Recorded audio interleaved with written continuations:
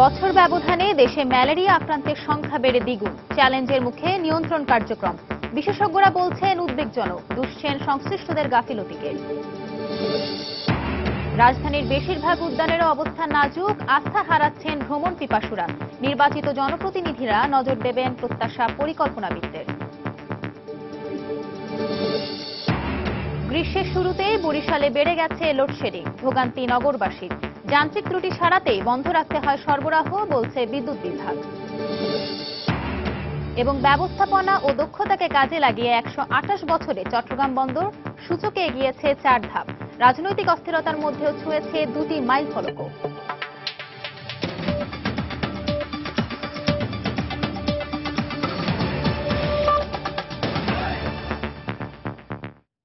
সময় সংবাদের সঙ্গে আছি আমি সঞ্জানা চৌধুরী।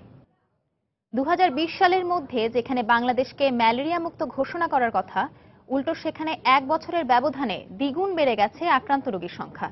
চলতি বছর আক্রান্তের সংখ্যা আরও বেড়ে যাওয়ার আশঙ্কা সংশ্লিষ্টদের। এই অবস্থাকে উদ্বেগজনক বলে বিশেষজ্ঞরা দুষছেন স্বাস্থ্য অধিদপ্তরের গাফিলতিকে। এহসান জুয়েলের রিপোর্ট। দেশের 1,32,00,000 লাখ জনগোষ্ঠী এখনো বসবাস করছে ম্যালেরিয়ার ঝুঁকি নিয়ে। ম্যালেরিয়া প্রবণ এলাকার মধ্যে 3 পার্বত্য জেলাকে উচ্চ প্রবণ এবং মধ্য ও নিম্ন প্রবণ হিসাবে আরও 10টি জেলাকে চিহ্নিত করা হয়েছে।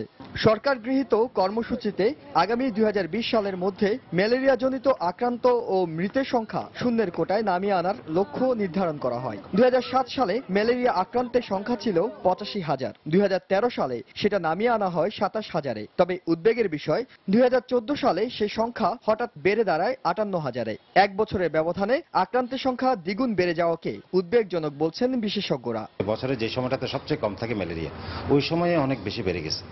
এই জন্য সামনে যখন পিক সিজন আসবে তখন আমরা আশা করতেছি যে এটা অনেক বেশি হয়ে যেতে পারে। জনগোষ্ঠীর ভিতরে শৈথিল্য ছিল যে জ্বর হলে হয়তো ম্যালেরিয়া না, আমাদের ওয়ার্কারদের ভিতরে শৈথিল্য আসছে যে ম্যালেরিয়া তো কমেই গিয়েছে। ম্যালেরিয়া শনাক্তকরণ ও নিয়ন্ত্রণ কার্যক্রমে সারা দেশে 63টি কিট তাত্ত্বিকের পদ থাকলেও এখন পর্যন্ত শূন্য রয়েছে 31টি পদ। 1996 পর এই পদে নিয়োগ দেওয়া হয়নি কাউকে। তালিকা তৈরি করেছি, সরকারি কর্ম কমিশনের বিজ্ঞ সদস্যের সাথে কথা বলেছি এবং উনি বলেছেন আপনি দাপ্তরিকভাবে এই প্রস্তাব আমাদের কাছে পাঠান, আমি কীটতত্ত্ববিদ নিয়োগের ব্যবস্থা করে দিব। চলতি বছরে এখন পর্যন্ত আক্রান্তের সংখ্যা অস্বাভাবিক হারে বাড়ছে বলে মত সংশ্লিষ্টদের। আক্রান্ত এলাকাগুলোতে 2015 সালের মধ্যে যেখানে ম্যালেরিয়ার হার 60% কমিয়ে আনার কথা, সেখানে গত বছর হঠাৎ করে আক্রান্তের সংখ্যা দ্বিগুণ বেড়ে যাওয়া চ্যালেঞ্জের মুখে ফেলেছে সরকারের নিয়ন্ত্রণ কার্যক্রমকে। এই অবস্থায় সরকারি তদারকির পাশাপাশি গণসচেতনতা বাড়ানো না গেলে তা হয়তো শেষ পর্যন্ত কঠিন করে তুলবে এই এক সময়কার মরণবেদী নিয়ন্ত্রণ। এহসান জুয়েল, সময় সংবাদ, ঢাকা। নগরবাসীর মানসিক স্বস্তি দিতে ঢাকায় বেশ কয়েকটি উদ্যান নির্মাণ করা হলেও রক্ষণাবেক্ষণের অভাবে এখন সেগুলোর নাজুক অবস্থা। উদ্যানগুলো অব্যবস্থাপনার পাশাপাশি পরিবেশ বান্ধব না হওয়ায় এরই মধ্যে ভ্রমণ পিপাসী মানুষদের আস্থা হারাতে বসেছে। তাই নির্বাচিত জনপ্রতিনিধিরা উদ্যানগুলো রক্ষণাবেক্ষণের মাধ্যমে সবুজায়নকে সুনিশ্চিত করবেন বলে মনে করেন নগরবাসী। আরো জানাচ্ছেন সাইফুল ইসলাম জুয়েল। ইট আর কংক্রিটে সাজানো আমাদের রাজধানী, অথচ 15 থেকে 30 বছর পূর্বেও এই ঢাকা ছিল বৃক্ষশোভিত একটি শহর। একসময় সবুজ বৃক্ষরাজির অপরূপ নিদর্শন ছিল রাজধানীর উদ্যানগুলো, কিন্তু সময়ের বিবর্তনে তা এখন হারিয়ে যাচ্ছে। জনবহুল এই রাজধানীতে উন্মুক্ত স্থানের পরিমাণ কমছে ধারাবাহিকভাবেই। উভয় সিটি কর্পোরেশনের অধীনে এখনও যে সকল পার্ক বা উদ্যান রয়েছে তাতেও নেই ন্যূনতম সুযোগ সুবিধা।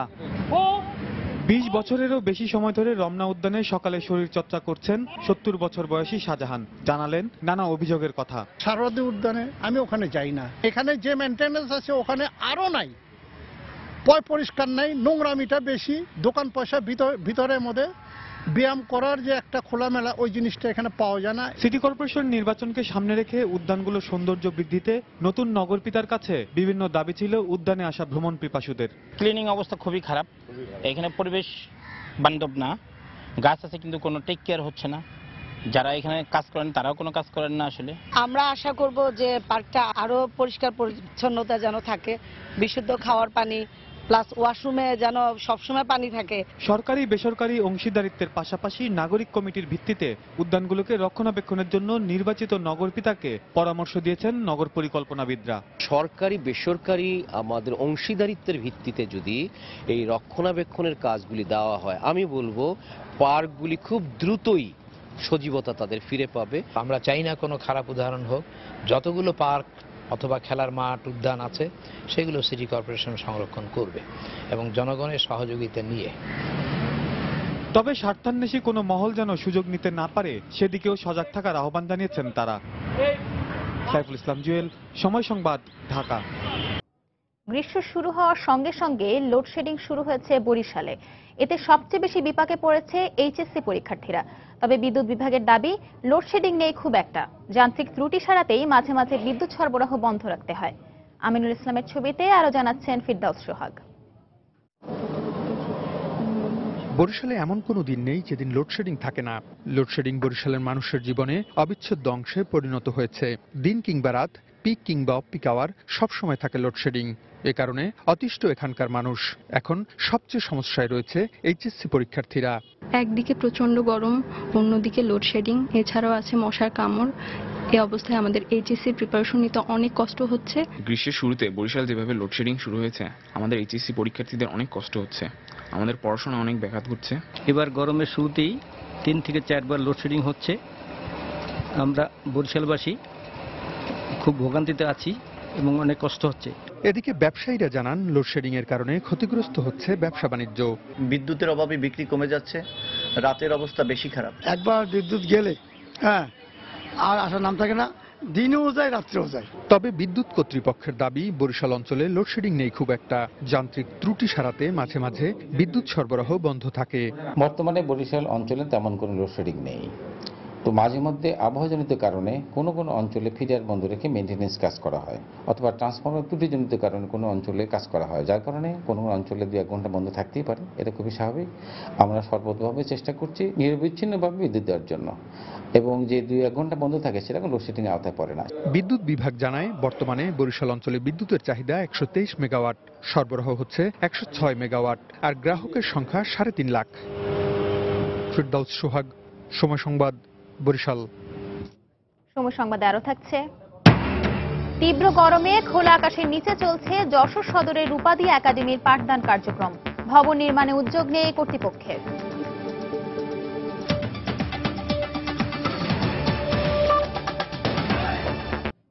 দেশের অর্থনীতির প্রাণ চট্টগ্রাম বন্দর আজ পা রাখল 128 বছরে।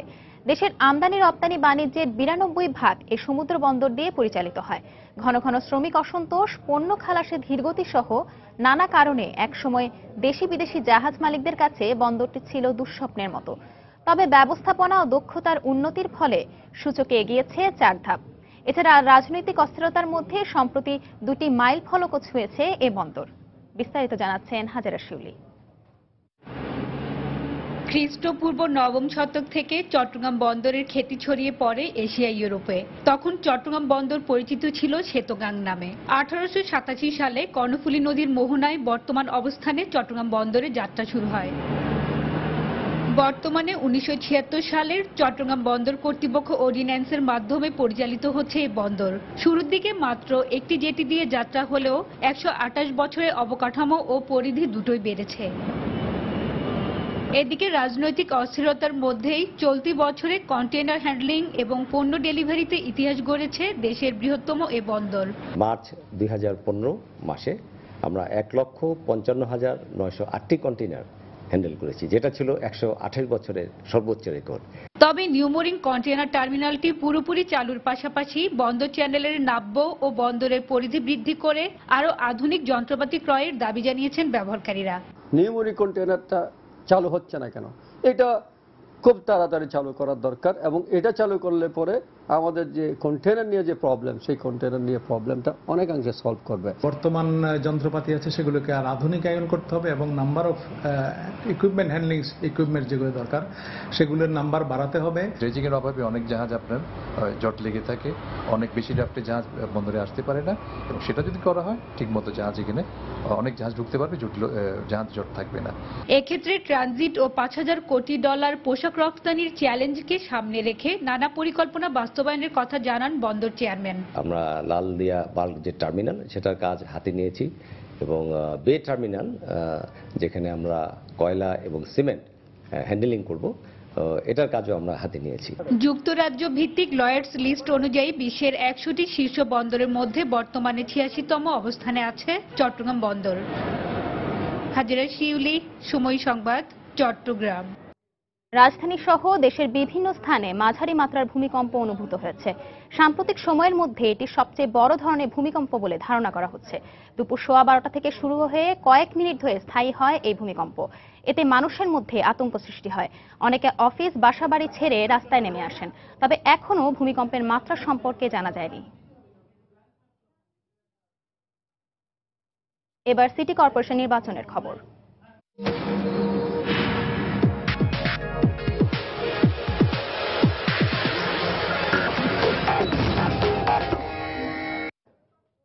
চট্টগ্রাম সিটি কর্পোরেশন নির্বাচনের ব্যালট পেপার সহ অন্যান্য সরঞ্জামাদি চট্টগ্রামে পৌঁছেছে। সকাল 7টার দিকে জেলা ক্রীড়া সংস্থার জিমনেশিয়ামে নির্বাচনের জন্য খোলা অস্থায়ী কার্যালয়ে এসে পৌঁছায় এসব সামগ্রী। এর মধ্যে রয়েছে নগরীর 719টি কেন্দ্রের জন্য ব্যালট পেপার, অমোচনীয় কালি, অফিসিয়াল সিল, স্ট্যাম্প সিল সহ অন্য নির্বাচনী সামগ্রী। পরে সহকারী রিটার্নিং কর্মকর্তাদের কাছে এসব সামগ্রী বুঝিয়ে দেওয়া হয়।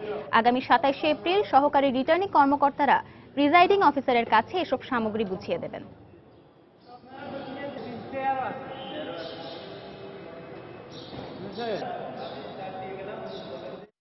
এই নির্বাচনী সামগ্রীগুলো আমাদের 14 জন সহকারী রিটার্নিং অফিসার আছেন, তাদেরকে আমরা ভাগ করে দিব।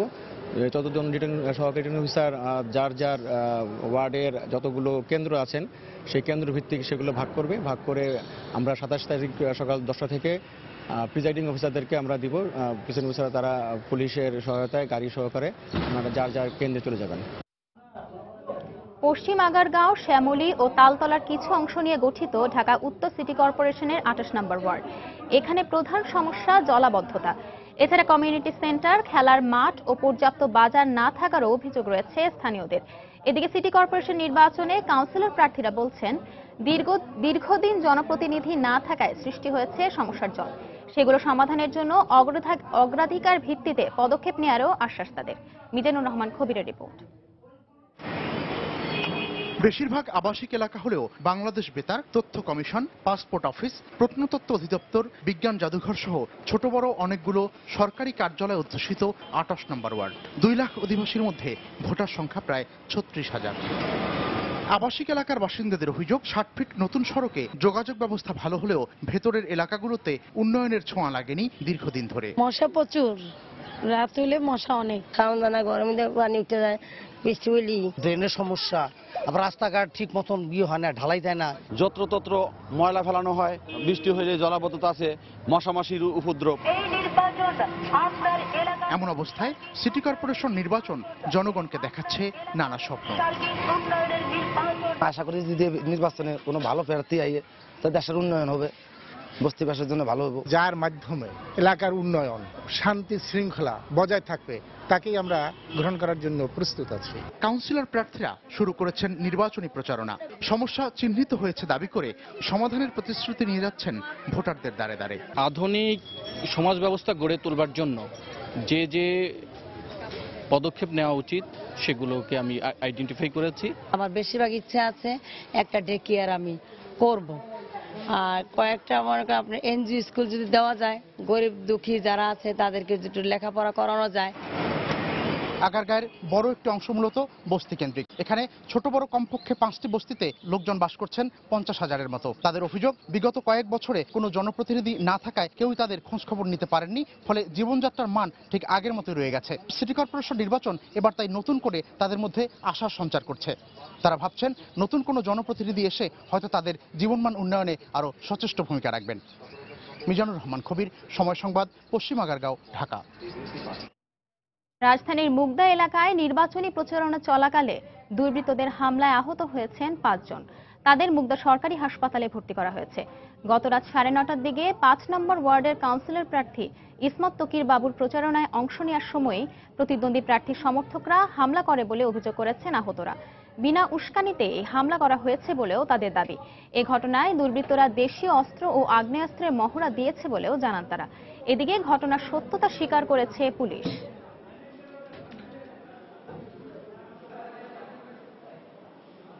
তারা যখন জেনেছে অন্যায়ের বিরুদ্ধে, সন্ত্রাসের বিরুদ্ধে, মাদকের বিরুদ্ধে ন্যায়ের জয় হচ্ছে, ঠিক তখনই তারা আমাদের বাসায় অতর্কিতভাবে অস্ত্রশস্ত্র নিয়ে আমাদের মা বোন সহ আমাদেরকে উপর হামলা চালায়। নির্বাচনে আমি দাঁড়ালে আমার জয়লাভ করার সম্ভাবনা অনেক বেশি এবং সে কারণেই আসলে এই সরকার সমর্থিত যারা আছেন তারা ভীত হয়ে যে তারা হেরে যেতে পারে, সে কারণেই তারা আমাদেরকে নানাভাবে হামলা করছে। প্রাথমিকভাবে জানতে পারলাম যে ওই তাকির বাবুর লোকজনকে আশরাফুজ্জামান ফরিদের লোকজন আক্রমণ করছে, এরকম একটা সংবাদের ভিত্তিতে আমরা গেছি। আসলে ওইভাবে আমরা কোনো অভিযোগ এখনো হাতে পাইনি। রাজধানী সহ দেশের বিভিন্ন স্থানে মাঝারি মাত্রার ভূমিকম্প অনুভূত হয়েছে। সাম্প্রতিক সময়ের মধ্যে এটি সবচেয়ে বড় ধরনের ভূমিকম্প বলে ধারণা করা হচ্ছে। দুপুর 12:15 থেকে শুরু হয়ে কয়েক মিনিট স্থায়ী হয় এই ভূমিকম্প। এতে মানুষের মধ্যে আতঙ্ক সৃষ্টি হয়। অনেকে অফিস, বাসাবাড়ি ছেড়ে রাস্তায় নেমে আসেন, তবে এখনো ভূমিকম্পের মাত্রা সম্পর্কে জানা যায়নি। এই বিষয়ে আমরা কথা বলবো চট্টগ্রামের প্রতিনিধি কমল দের সঙ্গে। কমল দে, আপনি জানেন পৃথিবীর যে কোনো প্রান্তে ভূমিকম্প হওয়ার পরপরই তাৎক্ষণিকভাবে সেই খবরটি প্রকাশ করে মার্কিন ভিত্তিক ভূমিকম্প পর্যবেক্ষণ কেন্দ্র ইউএসজিএফ। তারা সর্বশেষ যে খবরটি জানিয়েছে তাতে বলা হচ্ছে 7.5 রিক্টার স্কেলের মাত্রায় ভূমিকম্প অনুভূত হয়েছে। আর তার কেন্দ্রবিন্দু ছিল মূলত নেপালের পূর্বের 35 কিলোমিটার পূর্বে লুমজাং প্রদেশে। এবং তাদের যে সর্বশেষ তথ্য বলা হচ্ছে, তারা বলছে কয়েক মিনিট স্থায়ী এই ভূমিকম্প হয়েছে এবং এটি এ যাবৎকালে সর্বোচ্চ রেকর্ড। এবং তারা যে তথ্য প্রকাশ করেছে এর মধ্যে, এবং তারা একটা ম্যাপও প্রকাশ করেছে ইউএসজিএস, সেই ম্যাপ অনুযায়ী তারা বলছে এই যাবৎকালে যতগুলো ভূমিকম্প অনুভূত হয়েছে গত কয়েকদিনের মধ্যে, এর মধ্যে ছিল আজকেরটি সবচেয়ে বেশি উচ্চমাত্রার এবং এটি 7.5 রিক্টার স্কেলে। তবে এই ভূমিকম্প তারা এখনো পর্যবেক্ষণ করছে এবং তারা বলছে তাদের কিছু আপডেট তারা পরবর্তীতে জানাবে। এবং যখন এই ভূমিকম্প অনুভূত হয় লুমজাং নেপালে, বাংলাদেশ বেল্ট হয়ে যে একটি বেল্ট হচ্ছে নেপাল হয়ে বাংলাদেশ সিলেটের যে অংশটি মূলত ভূকম্পন প্রবণ এলাকা হিসেবে চিহ্নিত, সেই এলাকাতেই সেই বেল্টে হয়েছে বলে তারা প্রাথমিক তথ্য প্রকাশ করেছে। তারা বলছে এবং তবে এখন পর্যন্ত আমরা বিভিন্ন জায়গায় খবর নিয়েছি এই ভূমিকম্পের ফলে তারা বিভিন্ন জায়গায় আতঙ্ক সৃষ্টি হলো। এখন পর্যন্ত তেমন কোনো ক্ষয়ক্ষতির খবর পাওয়া যায়নি। তবে ব্যাপক যেহেতু এটি উচ্চমাত্রা ছিল 7.5 রিক্টার স্কেলে, এবং সে কারণে কিন্তু ঝুঁকির যে প্রবণতা, যে ঝুঁকি যে দেওয়া এবং ঝুঁকির মধ্যে পড়া সেটা খুব বেশিভাবে ছিল এবং ঝাঁকুনিটি সবচেয়ে বেশি অনুভূত হয়েছে। এখন পর্যন্ত তারা যে ইউএসজিএস এর যে তথ্য সেটি ছিল তাই। এবং তারা আরেকটি তথ্য জানিয়েছে, তারা মূলত বলছে যে আজকের তারিখে তাদের স্থানীয় সময় 6:11:25 অনুভূত হয়। এবং তারা বলছে যেটা নেপাল থেকে 28.165 নর্থ এবং 84.725 ইস্টে ডেপ ছিল 11.9 কিলোমিটার। এ ছিল সর্বশেষ এখন পর্যন্ত। ঐশী। দর্শক, চট্টগ্রাম থেকে টেলিফোনে সরাসরি আমাদের সাথে যোগ দিয়েছেন রিপোর্টার কমল দে। তিনি আমাদের জানাচ্ছিলেন সেখানকার ভূমিকম্পের খবর। ফেনীতে বাস ও অটোরিকশার সংঘর্ষে 2 জন নিহত হয়েছেন। গত রাত 11টার দিকে ফেনী নোয়াখালী মহাসড়কের কাশিমপুরে এই দুর্ঘটনা ঘটে। পুলিশ জানায় অটোরিকশাটি ফেনী শহর থেকে রাজাপুরের দিকে যাওয়ার সময় একটি বাস সেটিকে চাপা দেয়। এতে অটোরিকশার 2 যাত্রী গুরুতর আহত হন। স্থানীয়রা উদ্ধার করে তাদের ফেনী জেলা সদর হাসপাতালে নিয়ে গেলে কর্তব্যরত চিকিৎসক তাদের মৃত ঘোষণা করেন। এদিকে খবর পেয়ে হাসপাতালে ছুটে যান নিহতদের স্বজনরা। তাদের আহাজারিতে ভারী হয়ে ওঠে পরিবেশ।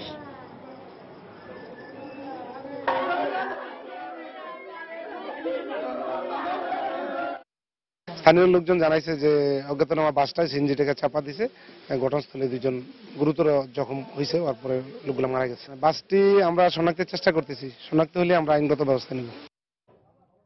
রৌদ্রের অসহ্য তাপকে উপেক্ষা করেই যশোর সদর উপজেলা রূপাদিয়া ওয়েলফেয়ার একাডেমি পাঠদান কার্যক্রম চলছে। স্কুল ভবন পরিত্যক্ত ঘোষণা করার 6 মাসের বেশি সময় ধরে খোলা আকাশের নিচে পাঠদান করলেও নতুন ভবন নির্মাণের কোনো উদ্যোগ নেই কর্তৃপক্ষে। তবে সমস্যা সমাধানে সহায়তার আশ্বাস দিলেন শিক্ষা কর্মকর্তা। জুয়েল মৃধা তথ্য ও শেখ জালাল উদ্দিনের ছবি নিয়ে ডেস্ক রিপোর্ট। 1952 সালে প্রতিষ্ঠিত এ স্কুলের দ্বিতল ভবনের ছাদের নাজুক অবস্থা। 2010 সাল থেকে পলেস্তার খসে পড়তে শুরু করেছে। সেই থেকে ঝুঁকি নিয়ে পাঠদান কার্যক্রম চলে আসছে। 2 বছর আগে ভবনটির দ্বিতীয় তলা পরিত্যক্ত ঘোষণা করে কর্তৃপক্ষ। এছাড়া একতলার অবস্থাও নাজুক, তাই বাধ্য হয়ে কাঠফাটা রোদের মধ্যে গাছতলায় পাঠদান চলছে। দোতলা অবস্থা খুবই খারাপ, পাশাপাশি নিচের তলাও খুবই আশঙ্কাজনক অবস্থায় পৌঁছচ্ছে। দিন দিন ঝুঁকির ভিতর দিয়ে আমরা এই শত শত ছেলে মেয়ে নিয়ে আমরা এখানে ক্লাস করি। এভাবে খোলা আকাশের নিচে ক্লাস করতে কষ্ট হয় বলে জানান শিক্ষক ও শিক্ষার্থীরা। পুরোনো ভবনটিতে ক্লাস করে আসছে, কিন্তু এখন ক্লাস করা সম্ভব নয়। এজন্য আমরা আকাশের নিচে খুব কষ্টে ক্লাস করছি। বৃষ্টি ঝড়ে প্রচন্ড কষ্টের মধ্যে ক্লাস করছি। হঠাৎ করে বৃষ্টি আসলে আমরা সেখানে ক্লাস করতে পারি না। ভবন থেকে খসে খসে নিচে পড়ে, সেটাতে শিক্ষার্থীদের অনেক সমস্যা হয়, আমাদের টিচারদেরও সমস্যা হয়। এদিকে নিয়মিত পাঠদান না হওয়ায় সময় মতো সিলেবাস শেষ হবে কিনা তা নিয়ে চিন্তিত শিক্ষার্থীরা। আমাদের সামনে জেএসসি এক্সাম, আমরা এই অল্প সময়ে কোর্স কমপ্লিট করা আমাদের পক্ষে সম্ভব নয়। তাছাড়াও আমাদের নির্দিষ্ট কোনো ক্লাসরুম নেই। এ অবস্থায় স্কুলের অর্থায়নের পাশে একটি ভবনের কাজ শুরু করলেও অর্থাভাবে তা থেমে গেছে বলে জানালেন বিদ্যালয় পরিচালনা কমিটির সদস্য। আমরা ঊর্ধ্বতন কর্তৃপক্ষের কাছে দৃষ্টি আকর্ষণ করছি আমাদের যাতে একটা নতুন বিল্ডিং এর জন্য তারা ব্যবস্থা করে। তবে শিক্ষার্থীদের স্বার্থে সমস্যা সমাধানে সহায়তার আশ্বাস দিয়েছেন এই শিক্ষা কর্মকর্তা। প্রতিষ্ঠানের পক্ষ থেকে যা প্রয়োজন এই বিষয়টা আমাদেরকে লিখিত জানালে শ্রেণীকক্ষের সমাধান সহ সমস্যার সমাধান সহ প্রতিষ্ঠানের জন্য যা যা করার আমরা এই বিষয়টা করার জন্য আমাদের কর্তৃপক্ষের কাছে আমরা লিখব। বিদ্যালয়টিতে 6ষ্ঠ থেকে 10ম শ্রেণী পর্যন্ত 950 শিক্ষার্থী লেখাপড়া করে। সময় সংবাদ, যশোর। যুক্তরাজ্যের আসন্ন নির্বাচনে সবাইকে ঐক্যবদ্ধ হয়ে লেবার পার্টিকে জয়যুক্ত করার আহ্বান জানিয়েছেন ব্রিটিশ পার্লামেন্টের প্রথম বাংলাদেশি এমপি রুশনারা আলী। আবারও যুক্তরাজ্যের নির্বাচনী লড়াইয়ে নেমে বুধবার বেথনাল গ্রিন আসনে আনুষ্ঠানিকভাবে নির্বাচনী প্রচার শুরু করেন তিনি। প্রচারণা অনুষ্ঠানে প্রধান আলোচক ছিলেন লেবার পার্টির সাবেক নেতা নীল কিনক। জিম ফ্রিসপ্রেটিকের পরিচালনায় বক্তব্য রাখেন মার্গারেট হজ, লিন ব্রাইন ও ফ্র্যাঙ্ক ডবসন।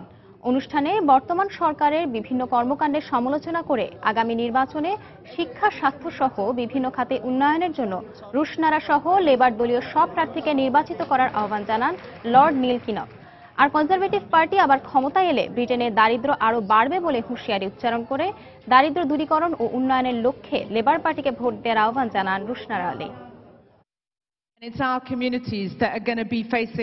টরি সরকারের আমলে টাওয়ার হ্যামলেটস এলাকায় বেড়েছে দারিদ্র্য। দরিদ্র ও অভিবাসী শিশুরা ঘরহারা হয়েছে। আমাদের সবাইকে এক হয়ে এর বিরুদ্ধে লড়তে হবে এবং এই লড়াইয়ে লেবার পার্টিকে ভোট দিয়ে আমাদের বিজয় ছিনিয়ে আনতে হবে। অজ্ঞাত বন্দুকধারীর গুলিতে নিহত হয়েছেন পাকিস্তানের প্রখ্যাত নারী মানবাধিকার কর্মী সাবিন মেহমুদ। এ সময় গুরুতর আহত হন তার মা। করাচির একটি রেস্টুরেন্টে বেলুচিস্তান প্রদেশের রাজনীতি বিষয়ক এক আলোচনা অনুষ্ঠান শেষে ফেরার পথে এই ঘটনা ঘটে। পুলিশ জানায় তার গাড়িটি লক্ষ্য করে গুলি ছোড়ে মোটরসাইকেলে থাকা 2 বন্দুকধারী। পাকিস্তানের দক্ষিণ পশ্চিমাঞ্চলীয় প্রদেশ বেলুচিস্তানে রাজনীতিকদের গুমের বিষয়ে আয়োজিত এই সেমিনার এই মাসের শুরুতে লাহোর বিশ্ববিদ্যালয়ে অনুষ্ঠিত হওয়ার কথা থাকলেও বিভিন্ন মহলের চাপে তা বন্ধ করে দেওয়া হয়। वो नहीं करना चाहिए, आप सही कह रहे हैं, लेकिन उनका ख्याल रिलेटिव्स हैं, क्या कह सकते हैं, हम तो खुद उनके खिलाफ गलत कह रहे हैं।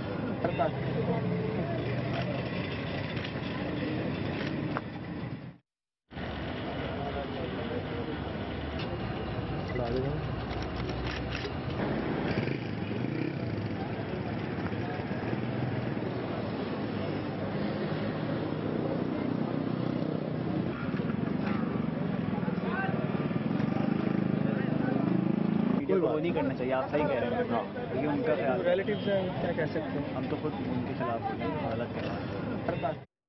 দর্শক, আমরা আগেই জানিয়েছি রাজধানী সহ দেশের বিভিন্ন স্থানে মাঝারি মাত্রার ভূমিকম্প অনুভূত হয়েছে। এই বিষয়ে জানতে আমরা চলে যাচ্ছি বরিশালে। সেখানে এই বিষয়ে আমরা ফোনে সরাসরি কথা বলবো ফেরদৌস সোহাগের সাথে।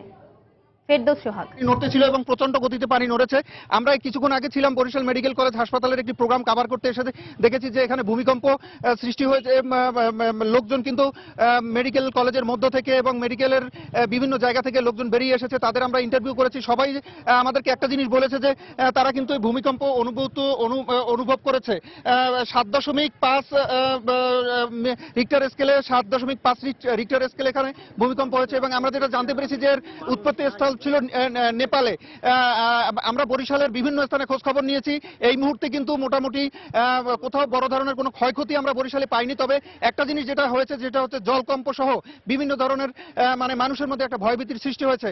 এই ছিল মোটামুটি বরিশাল অঞ্চলের এবং বিভিন্ন স্থানের থেকে পাওয়া আপাতত ভূমিকম্পের খবরাখবর। এখন আমরা ফিরছি স্টুডিওতে। ঐশী।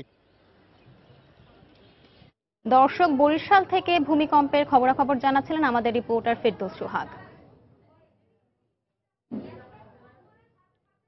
দর্শক, এই পর্যায়ে শিশু সংবাদগুলো জানিয়ে দিচ্ছি আরেকবার। বছর ব্যবধানে দেশে ম্যালেরিয়া আক্রান্তের সংখ্যা বেড়ে দ্বিগুণ। চ্যালেঞ্জের মুখে নিয়ন্ত্রণ কার্যক্রম, বিশেষজ্ঞরা বলছেন উদ্বেগজনক, দুষছেন সংশ্লিষ্টদের গাফিলতিকে। রাজধানীর বেশিরভাগ উদ্যানেরও অবস্থা নাজুক, আস্থা হারাচ্ছেন ভ্রমণ পিপাসুরা। নির্বাচিত জনপ্রতিনিধিরা নজর দেবেন, প্রত্যাশা পরিকল্পনাবিদদের। গ্রীষ্মের শুরুতেই বরিশালে বেড়ে গেছে লোডশেডিং, ভোগান্তি নগরবাসীরা। যান্ত্রিক ত্রুটি সারাতেই বন্ধ রাখতে হয় সরবরাহ, বলছে বিদ্যুৎ বিভাগ। এবং ব্যবস্থাপনা ও দক্ষতাকে কাজে লাগিয়ে 128 বছরে চট্টগ্রাম বন্দর সূচকে এগিয়েছে 4 ধাপ। রাজনৈতিক অস্থিরতার মধ্যেও ছুঁয়েছে 2টি মাইলফলক। এই ছিল এখনকার মতো। যে কোনো খবর পেতে ভিজিট করুন সময়নিউজ.tv। যে কোনো বাংলা লিংক রবি সিটিসেল নম্বর থেকে সময় সংবাদের খবর, অনুষ্ঠান সম্পর্কে জানতে এবং যে কোনো তথ্য সময় সংবাদকে জানাতে ডায়াল করুন 16242 নম্বরে। এছাড়া এই মাত্র পাওয়া খবর মোবাইলে পেতে SMS করুন *BN লিখে পাঠিয়ে দিন 16242 নম্বরে। সঙ্গেই থাকুন সময়।